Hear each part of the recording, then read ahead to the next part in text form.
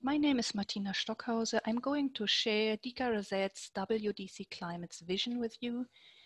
DKRZ, Deutsches Klimarechenzentrum, or in English, German Climate Computing Center, established a long-term archive for climate data in 1992, became a data distribution center of the Intergovernmental Panel on Climate Change in 1997, and we have been a WDS regular member under the name World Data Center for Climate since 2003.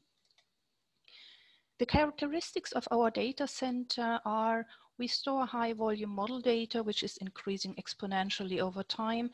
We have intensive data reuse by international users belonging to different communities. And we have established international collaborations with climate as well as infrastructure partners. Here are some examples. Our challenges are directly related to these characteristics. So first, the need for sophisticated data download service to effectively reduce the overall data transfer volumes.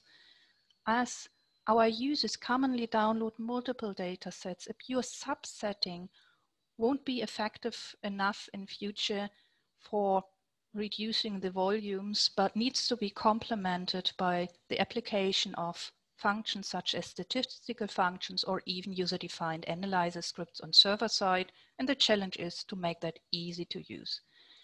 The second challenge is the seamless integration or interoperability of our data holdings in different contexts.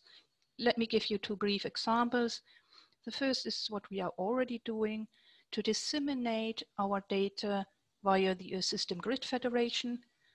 And the second challenge is our contribution to the 6 assessment report. So traditionally, the ARs are only consisting of the report, but for AR6, this is complemented by data and software stored at DKRZ and other partners. The challenge is to form something I would like to name the AR6 product. And lastly, how can WDS support us to meet these challenges? For the technical aspects, we are looking towards ITO for technical solutions as well as best practices, possibly as joint WDS RDA, Research Data Alliance activities. In terms of IPO, we benefit greatly from IPO's continued engagement for data repository standards, and we hope that will continue. And it would be good to have better support for WDS member networking, so something more flexible than the established, more formal working groups which are already existing. Thank you for listening.